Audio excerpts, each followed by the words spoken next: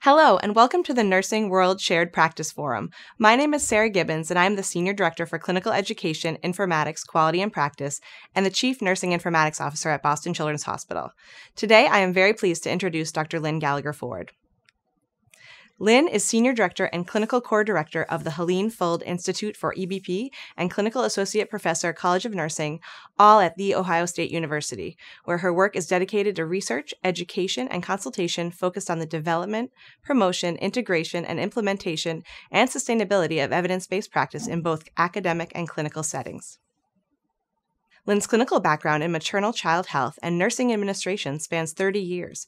She served in a variety of roles ranging from bedside clinician to chief nursing officer, in which she gained extensive experience and expertise in teaching and implementing evidence-based practice in real-world clinical settings.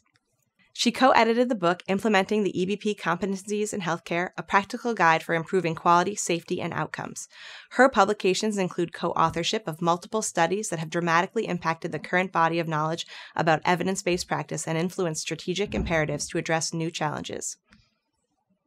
She also contributed as a lead author in the American Journal of Nursing EBP series, which received the Sigma Theta Tau Publication Award for 2011. She serves as assistant editor of Worldviews on Evidence-Based Nursing and is the editor of the column Implementing and Sustaining EBP in Real-World Healthcare Settings, which features best evidence-based strategies and innovative ideas on how to promote and sustain evidence-based practices and cultures in clinical organizations. She was inducted into the National Academies of Practice and the Nursing Academy as a Distinguished Practitioner and Fellow in 2013, and the American Academy of Nursing as a Fellow in 2017. Lynn, welcome. Thank you, Sarah. It's great to be here. All right, let's get started. So, despite an aggressive research movement, the majority of findings from research often are not integrated into practice, with it taking almost 17 years for research findings to be translated into practice. Research is perceived to be inaccessible, incomprehensible, and irrelevant to daily practice of clinicians. How do we change that? So you're right. We do have this gap that exists between research being made available through our publications and it actually translating to the bedside. So that has been the case for a long time, and we haven't been able to really move that too much. So that really is the foundation of evidence-based practice, is how do we get that research off the shelf and delivered to the bedside. And so that is literally the underpinning of evidence-based practice. So how do we do that? And how we do that is through a combination of teaching people what they need to know to be able to go find the evidence, which is the research, read it, be comfortable with it, and make sense out of it, and then bring it into practice. So the things we need to do are educate people, give them tools, mentor them, help them learn how to access things. So that takes care of inaccessible, because accessing them is writing a good PICO question and reaching out to your librarians to help with accessing them. Incomprehensible is a perception, and I think that people really do need to practice reading the literature again, be mentored through reading the literature again, not feeling like I have to understand all of this on my own and that there is, expert help available. And irrelevant, that one's a little harder to figure out, but irrelevant is a word that's used because they haven't done the other two pieces. So it's a combination of educating people, giving them the skill sets, knowing where to find resources to help them to get really good at it, and and bringing mentoring and coaching in this new way of doing practice. What are the critical components of an EBP culture, and how does a healthcare institution go about creating that culture? So we know from the science that we've brought to studying EBP that there are some really essential things that if you put them into place, your chances of achieving an evidence-based culture are far better. So those things include, it needs to be in your mission. Somewhere way up high in the organization, it doesn't need to say we do EBP here, but it does need to say something about we are evidence-based in our care. We are, doing practice that's based on evidence. Something in the mission has to speak to the fact that we do things this way. So if it's in your mission, it helps so that when people are behaving in a way that doesn't look like that, you can say, how does this behavior match with the mission, right? So having that very high level commitment organizationally is really critical. Another thing is having EBP mentors. So people that are within the organization who understand what EBP is, why it's important, how do they get people to believe in why it's important. People that have the skill set, that know what the steps of EBP is or the model of EBP that you're using, and how do they manage change, because EBP is a change. It's a change for the organization and it's a change for individuals. So it's behavior change and organizational change. The other things we need to have include resources. So you can't do EBP unless you have computers, access to librarians, access to nurse scientists in some way, and just stuff. So most places do pretty good with stuff, but there are lots of places that we go that really don't have access to libraries, or they don't have a librarian. That's a real challenge. So we have to help organizations with things like that. Recognition of EBP work and EBP successes is really critical. And then the other one that is super critical is leadership support. And so leaders create culture. Leaders set the culture. They can't get out of that. That is just the way it is. So how do we help leaders to understand what EBP is and what can it bring to the organization, and how do we help them to understand how important it is so they can lead it in a way that's really effective? So the only way that you can build an EBP culture is if you have leaders creating an EBP culture, and a place where EBP can, as I say, arrive, survive, and thrive, because those are three different things. So those are some of the key things that we know are absolutely critical in order to have a culture of EBP.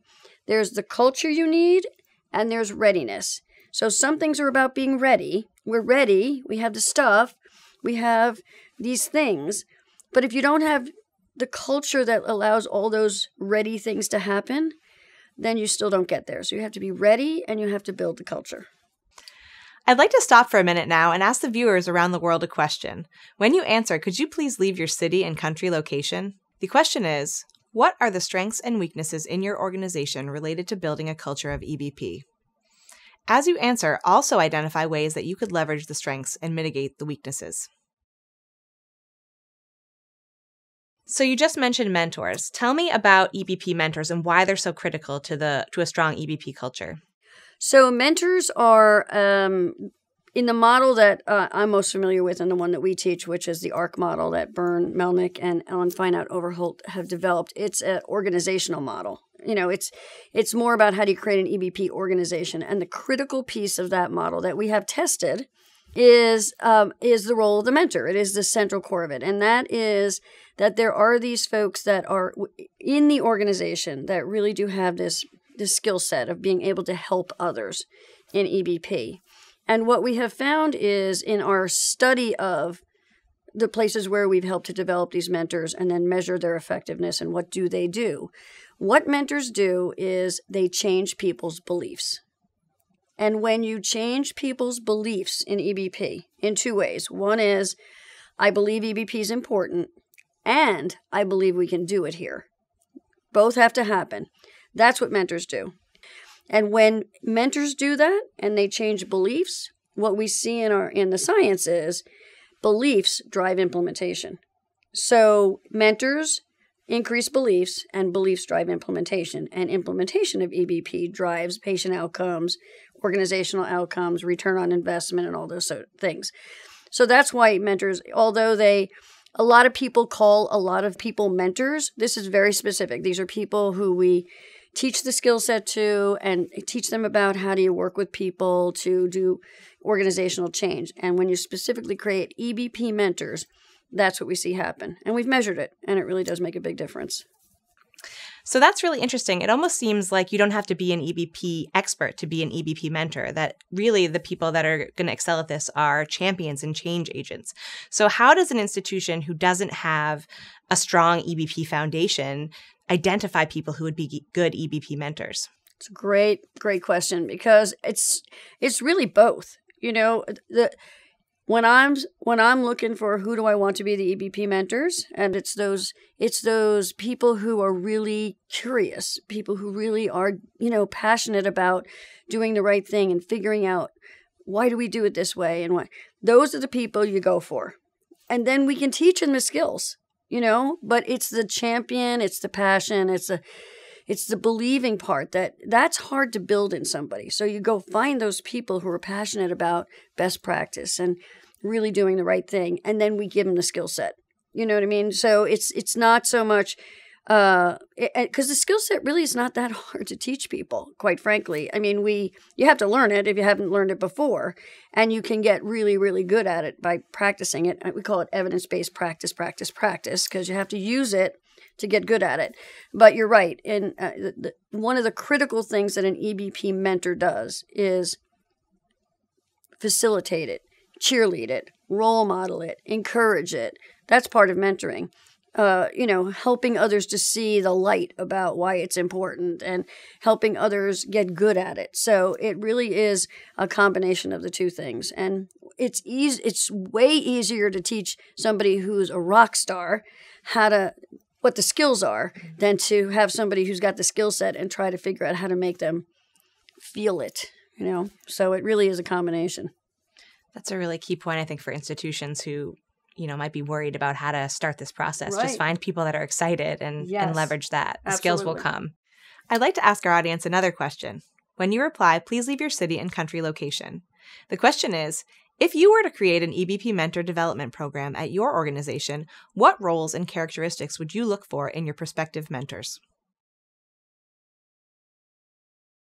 Organizational culture seems to be really important, and a philosophy of this is the way we've always done it seems to be a large barrier to implementing EBP and something that I think a lot of institutions face. How can they tackle it?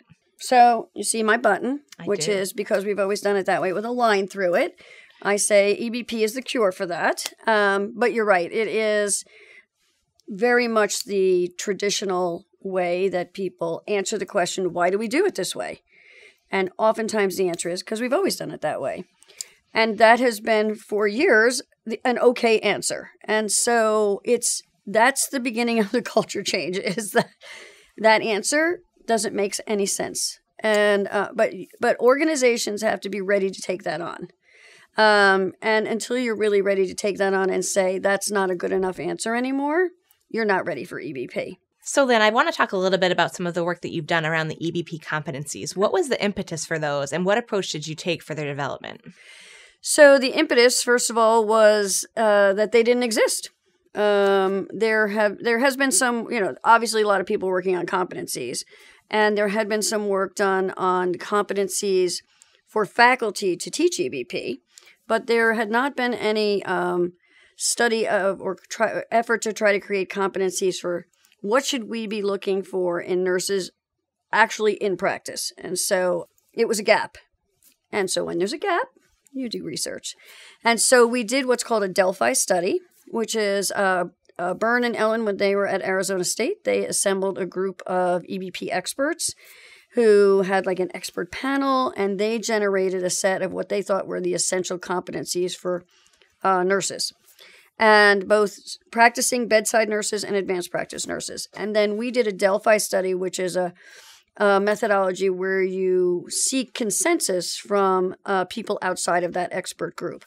So we then we wrote up those competencies, and then we sent them out to people in the real world who were doing EBP in hospitals and other healthcare settings, and said, how did these sound to you? Is this realistic? Are these essential?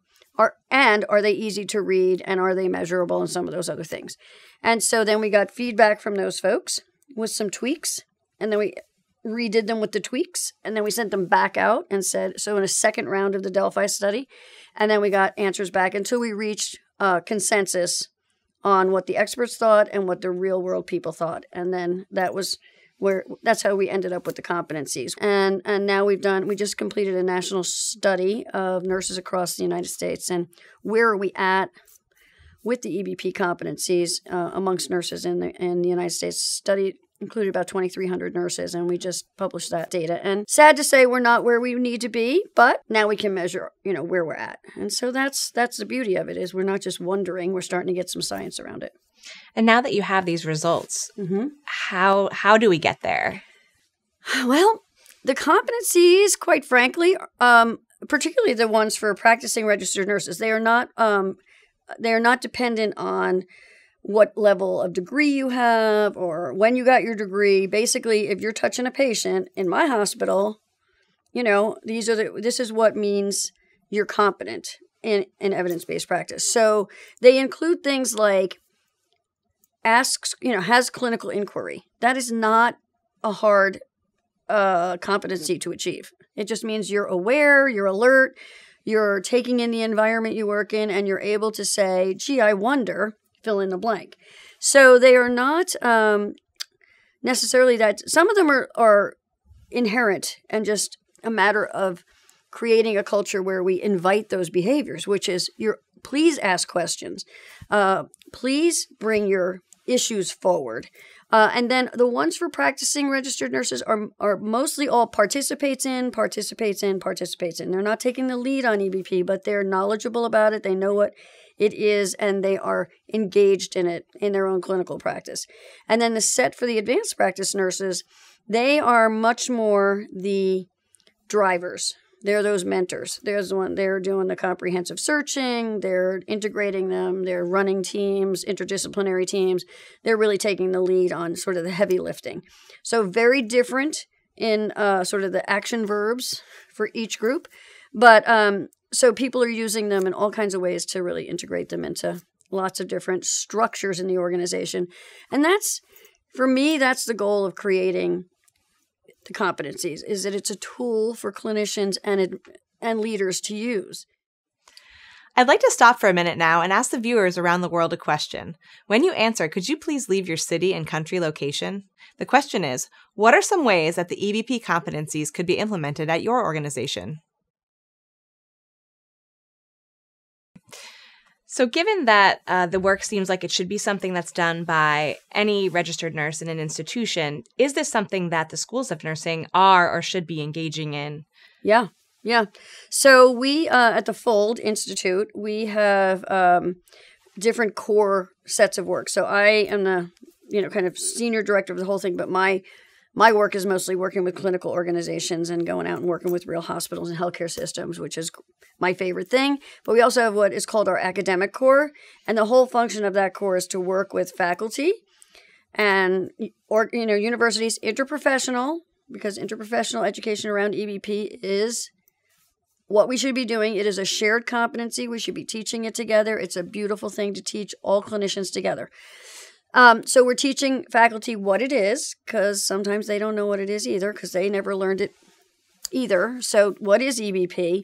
How do you take your old course and, make it new? And how do you integrate evidence-based practice activities into every course?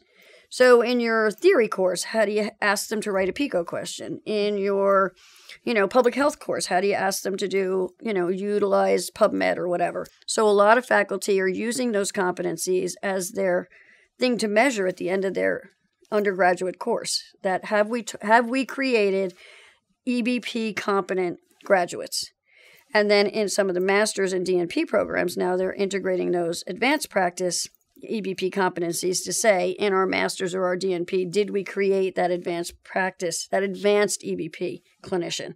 So they work both in the academic side and on the practice side. And so what's happening is we're starting to see more and more new grads coming into the system who are EBP competent.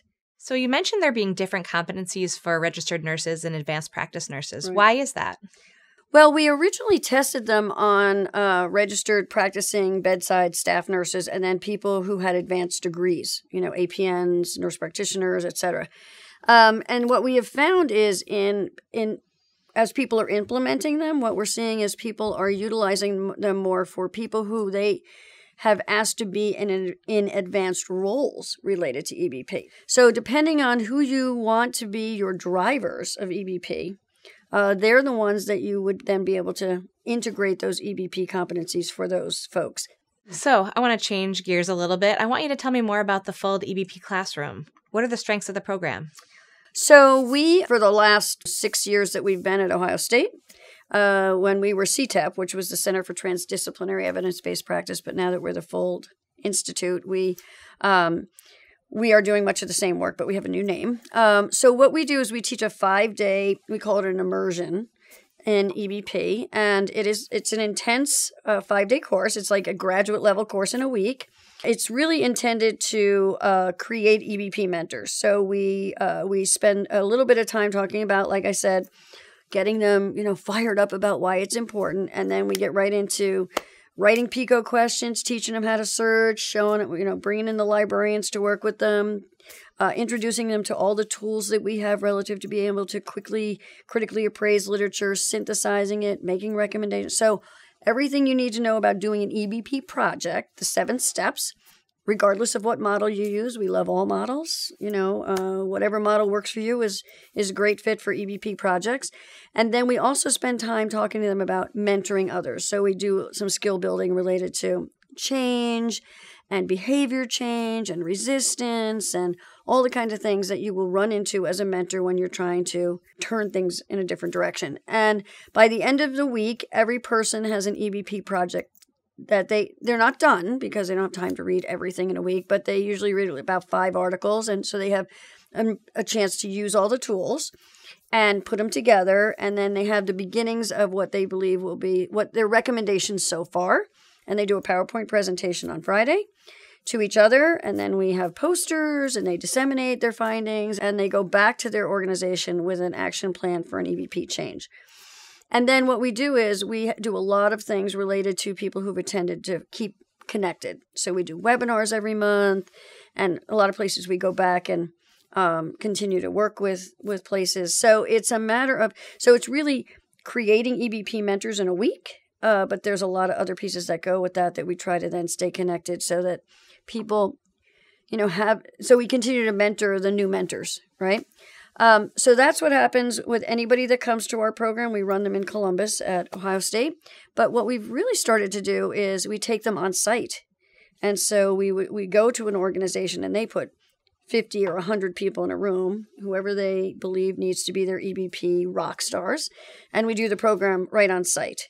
And then a lot of places then we contract to stay in touch. We go back every 3 months, check on how everybody's doing, how are all the projects going, are we measuring outcomes, what's the return on investment, all the projects. We make sure that the projects get done and that the skills are reinforced. So it seems like this could have a real impact on employee engagement and staff satisfaction. Have you seen that with the institutions that you've worked with? Yes. So what we tend to do with the organizations that we have this sort of longer commitment with is we do a research study with them, and we measure a bunch of EBP attributes longitudinally. So beliefs and implementation and organizational readiness and the competencies before the immersion, at the end of the week, 3 months later, and a year later. And then we also look at things. We have some mentoring questions we ask them. We ask them about job satisfaction. We ask them about teamwork. So we have a bunch of other questions that we ask about all these kind of things.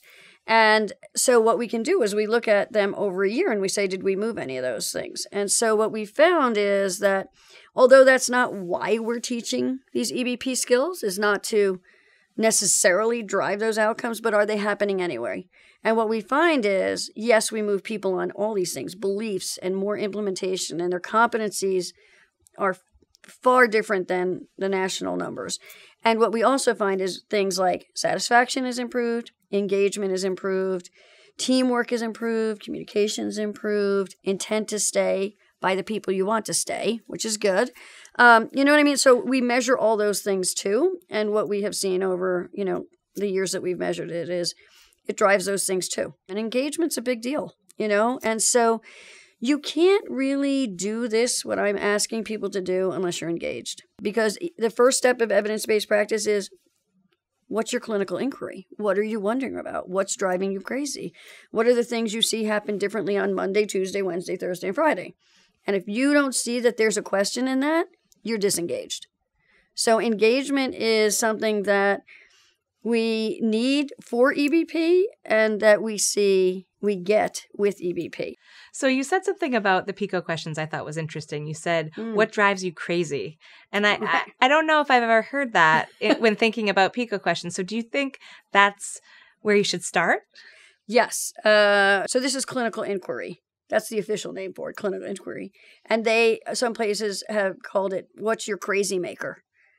They literally say they have like a crazy maker campaign. It's how do you, kind of get inquiry started. So yeah, it should be the things that are nagging at you, because the thing is, when you're going to take on a project, you need to be passionate about it, because searching can be tricky. Some steps along the way can be hard, and you have to be able to know the question or the thing that's driving you crazy. Because sometimes the PICO question that you start with, I always say to people, you can't change your PICO. You can't give it a. You can't say, "Oh, I'm good. I don't want to do that PICO question anymore because I don't like what I'm finding." But PICO questions are your search strategy. That's the function of a PICO question, to take the thing you're wondering about and put it in a format that you can search with. And sometimes you don't have it exactly right the first time, but you have to be passionate about your inquiry. Yeah. Do you think it's important to have buy-in from leadership or key stakeholders about the PICO question and the potential results before you start that sort of train of inquiry? I think it's a great idea. Yeah. Because the more you have them engaged early on, the more likely you are to have them engaged at the end. So I'm of the mind of not too many surprises for leaders and key stakeholders. So having the conversation early about the shared crazy maker, and making sure that what I'm wondering about is what you're wondering about, and what I'm going to go try to find the answer to is something we're all wanting the answer to. Make sure that we're all on the same page. And whatever I find, everybody's going to be okay with the answer. That's why we have to be very careful about how we write PICO questions. And you can't you can't write a PICO question with a biased direction in it. You can't say, how does this compare to that? Improve this thing, because you want it to improve this thing. We have to write them in the way that you want to see what all the evidence is. So what advice would you give to someone who's gone through the process and found the evidence, but is met with, well, that won't work on our unit? Well, so that wouldn't be the first time I heard that sentence. So I guess for me, it would be helping, having a conversation about help me understand why. So some of what I think is really important to teach EBP mentors or EBP junior mentors or EBP rock stars is, what are you going to do with these kind of statements? Because you're going to get them. And so some of it is being proactive, to say, what are you going to say when you take it out to your unit and they say, well, that won't work on our unit. Our patients are different than that. Our patients are too sick. And so the main thing I would advise people is be prepared, have your answer ready, because when don't be shocked, because then you won't have a good answer. So think about it ahead of time, and then engage the resistance. Engage the resistance to say, help me understand why you're saying that. Because you're going to be bringing the change with a whole lot of evidence to support you. 15 articles or, whatever, of everybody else that tried this. It worked everywhere else. So help me understand what you think or what you feel is the reason it won't work here. You got to engage that resistance, and you have to be prepared for it and understand, how are you going to, where's that coming from? Who's it coming from? How are they connected to the way we've always done it? And, some of letting go of the way we've always done it shows up in lots of different ways, because the thing that drives resistance to change is fear. It's fear. So you don't have to say, what are you afraid of? But that's really what you do have to get at, is help me understand what's holding you back, or why you think this won't work, or how can we work together to move through it. But the thing you need to have people say is, we're going to have to find a way. So you mentioned the connection between EBP and quality improvement. Right. So how do we ensure that EBP research and quality improvement are connected? That's a great question, and it's one of the things a lot of places struggle with. I think of it this way: all things start with a question. And then you kind of pour it through the EBP funnel, where we look to see if there's any evidence to help us answer the question. And if what comes out the bottom of the funnel is, yes, there is a robust body of evidence that says, you're right, you are doing it wrong. Here's what you should do differently. Do that. That's evidence-based practice. That one's nice and easy, right? And then have your QI people pick up this best practice and make sure we're doing it great. So see that? Nice flow. If what comes out the bottom of the funnel is, there's really not a clear answer out there, it's not fully developed yet, there's a little bit of information, but we're not quite comfortable that we know what to do differently, then you are compelled to reach out to your nurse scientist colleagues, wherever they are, and say, can you help us with developing a research study about this because we just identified that there's a clear gap in knowledge. That's what research is, addressing a gap in knowledge. Thank you so much for joining us today. This was really wonderful. It's been great to be here. I really, really appreciate the opportunity.